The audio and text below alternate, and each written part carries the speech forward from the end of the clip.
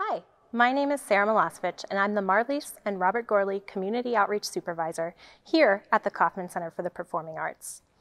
A large part of the work that I do is overseeing our Open Doors Fund, which helps to support many different programs that connect youth in Kansas City to the Kauffman Center and to extraordinary performing arts experiences all year round.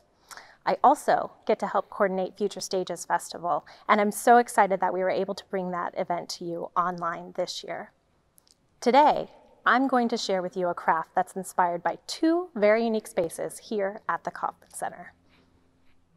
The Kauffman Center Children's Wall is a permanent and playful installation at the center where children from the Kansas City community have the opportunity to display their handprints. The Children's Wall supports the Kauffman Center Endowment Fund, which ensures access to the arts for generations to come. The youngest child was only 1 day old when she got her handprint added to the Children's Wall. This visual installation highlights PNC's flagship philanthropic program, PNC Grow Up Great, a bilingual initiative to prepare children from birth to age 5 for success in school and life. The Grow Up Great Gallery features more than 300 handprints of preschool students from PNC's 4 local early childhood partners: Growing Futures Early Education Center and El Centro Academy for Children in Kansas, as well as St. Mark's Child and Family Development Center and Metro Early Learning Center in Missouri. Today, I'm going to show you how to make some animals out of handprints. Here's the supplies that you're going to need: some construction paper, scissors, a pencil, some markers, and you can use glue or a little bit of tape. Whatever you have at home is fine. If you don't have construction paper, you can also use just plain white paper, maybe copy paper or printer paper, and use your markers to color the paper in your handprint to make them whatever color you want. So don't worry if you don't have all these exact supplies. We're going to start by making a flamingo handprint craft. So pick out whatever color construction paper you want. I picked out a nice light pink, but you could have a purple flamingo, a blue flamingo, whatever you want. So the first thing we're going to do is trace our handprint onto the paper, and there's something important to remember as you're tracing your handprint. So you want to make sure that your fingers aren't tight together. You want to make sure we've got space in between each one of your fingers. And for this one in particular, we want to make sure that our thumb is very far away from our other fingers, because our thumb is actually going to become the neck of our flamingo. So I'm going to take my hand, making sure that my thumb is far away from my other fingers, and trace with a pencil. And it's okay if it's not perfect, because you're going to end up cutting it out and you won't even see the pencil marks. I'm going to trace all the way around here. I'm going to take my hand away, and you can see I made a little mess up there, but it's totally fine. Just going to close off the handprint here. And so you can see how I have traced the handprint here. Then I will use my scissors to cut this out. Now, the scissors are very sharp, and cutting out a handprint can be a little bit tricky, so if you need to ask an adult for help, please do. So I went ahead and already cut that out, and this is what it looks like once you've got it all cut out. Then I'm going to take another piece of paper and glue this handprint down in the very center of that piece of paper, like so. And once we've got it glued, we're going to turn it on its side. And this is our body and our neck of the flamingo. Now, I'm going to take a pink marker to match my pink handprint, and I'm going to draw a little bit more of the flamingo neck and then a flamingo head. And it's kind of the same shape. It's like a hook shape. So think of the top of a candy cane. That's kind of the same shape that you want to replicate here. So I'm just going to draw a hook shape and around. And you know, looking at this, I probably made my head just a little too small, so I'm going to go back and make it just a little bigger. And then I'm going to color in all of this with pink.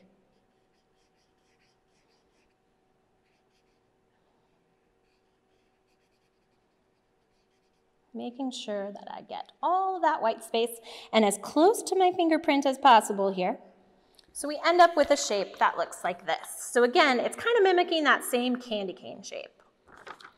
Then I'm going to take my black marker and we're going to draw a beak on the end of the head. So just a small triangle with the line, and then I'm going to color just a little bit of the edge because flamingos have like a little bit of a black tip to their beak. And then I'm going to finish it off with a little black dot for an eye, and I'm going to give my flamingo some eyelashes.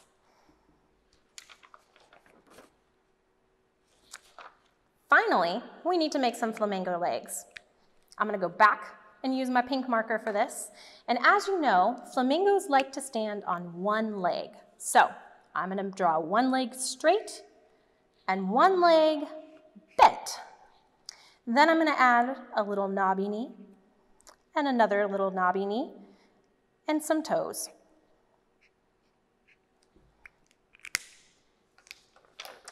And our handprint flamingo is finished.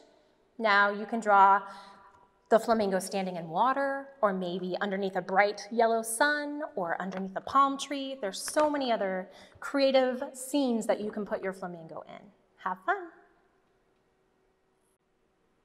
All right, now we're going to make a butterfly. So we're going to start by tracing our hand again, but this time we want to fold our piece of paper in half. And I'm going to place my hand on this paper. Now, this time we need to make sure that our fingers aren't tight together, just a little space again, in between each finger. So we'll lay it down, and I'm going to trace my handprint.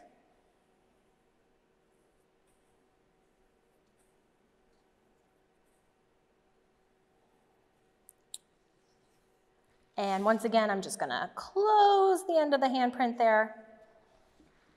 And then I'm going to use my scissors to cut out the handprint, keeping my paper folded and making sure that I'm cutting through both pieces of the construction paper.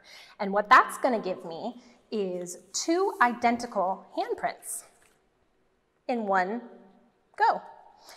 Now you're going to take these 2 handprints and they're going to become the wings of our butterfly. So you're going to want to sort of work with them, making sure the thumbs are at the bottom, and you'll end up gluing them together here. So I'm going to add a little glue to one end, just where the palm, right along the palm, maybe a little bit more, just for good measure. And glue those together, one on top of the other. So I've made my wings. Next, I'm going to take a piece of yellow construction paper and make my butterfly body. Now, I already went ahead and drew this out for you, but I'm going to explain the shapes here that we're going to use. So you're going to take and draw an oval shape, making sure that one end is a little bit skinnier and one end is a little bit wider. And then you're going to top the oval shape with a circle, which is going to become your butterfly head. Once again, you'll use your scissors to cut this out, and you'll end up with a shape that looks like this.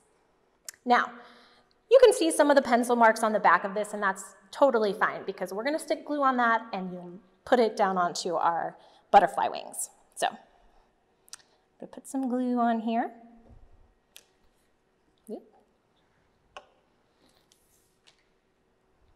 And glue that down to our butterfly wings. Now, I'm going to take this whole butterfly, so we've got our body, our head, and our wings, and I'm going to glue it down onto another piece of paper, and it's going to end up looking like this. And now we're going to add the final touches to our butterfly. So I'm going to take my black marker here and add an antenna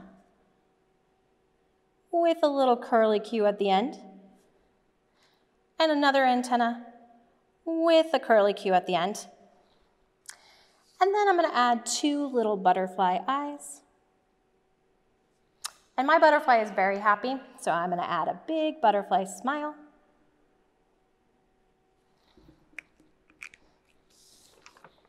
And voila, we've used our handprints to make a butterfly.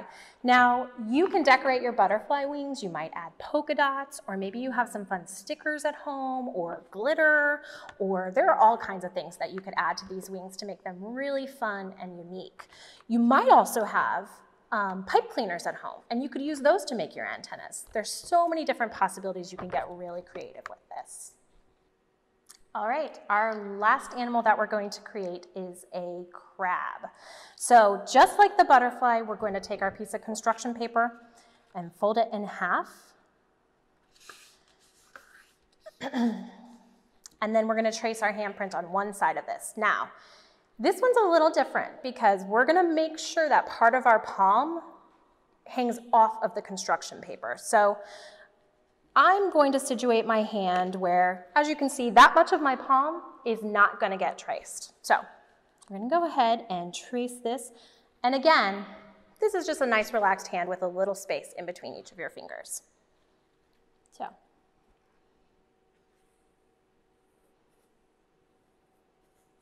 Using my pencil, if I make a mistake, it's no big deal. I can erase it or cut it away. So you can see here that my handprint, again, that bottom part of my palm is not on the piece of paper. Once I use my scissors to cut it out, we're going to end up with a shape that looks like this. And I forgot to mention, just like the butterfly, you're going to want to make sure when you cut this out that you cut through both pieces of the paper and that your palm is on the folded edge. That's important because when we open it up, our two palms together make that nice body of the crab. Next, I cut 2 circles out of construction paper. They're pretty big, maybe the top of a pop top or something like that. It's about that size, but these are going to become our crab claws. So I'm going to take my scissors and cut a triangle out of the circles. So cut in till I hit just about the center. Then I'm going to turn it and cut in until I meet in that center point, cutting out, again, kind of a little triangle shape. But what it leaves me with is a little crab claw. Now I cut away about 1/4 of the circle there. I'm going to do that on the other side.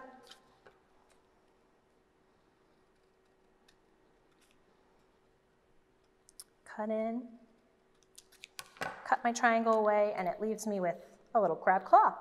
I'm going to add a little glue to the back. Actually, I'm going to add the glue to my finger here. Now, this is important. Which finger am I adding the crab claw to? So, if we look at our shape together, our thumbs are going to become our little crabby eyes, so we don't want to put it there. We're going to use the next fingers that we come, our pointer finger, to attach those claws. So I'm going to put a little glue on the end of each of those pointer fingers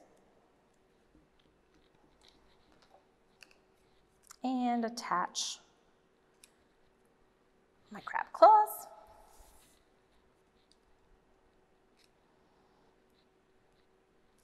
Like so. Next, out of some white construction paper, I'm going to cut out 2 smaller circles. These are probably about the size of 1/4. And these are going to become my crab eyes. So I'm going to add, once again, we want to use our thumbs for those crab eyes. So I'm going to add a little bit of glue to the end of each thumb.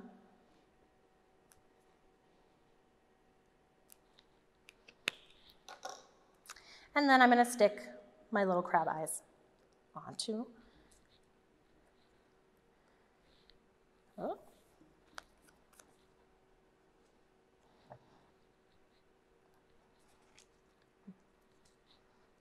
All right, like so. Now, I'm going to take my black marker and make little crab eyes,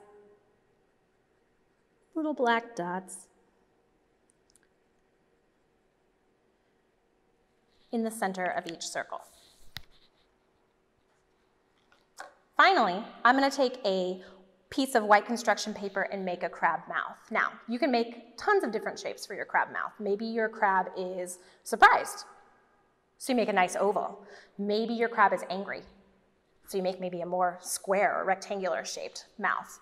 My crab is super happy. So I cut out a nice smiley face. It kind of looks like maybe a crescent shape or a moon shape. And we're gonna glue that down. I'm gonna put some glue on that mouth.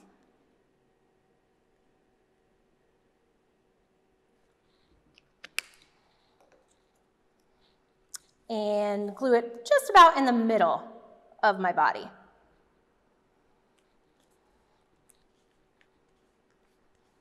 And then I'm gonna take my black marker and just make a line to divide his teeth there to a big happy smile.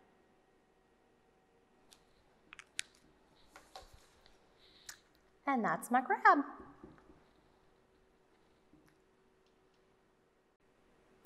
Thank you so much for joining me today to make these awesome handprint animals in this wonderful, fun, unique, colorful space here at the Kauffman Center. You can actually go online and find templates and ideas for making all kinds of handprint art, including other animals. You might be able to make an entire zoo. Please be sure to check out the other demonstrations, activities, and performance videos on the Kauffman Center website.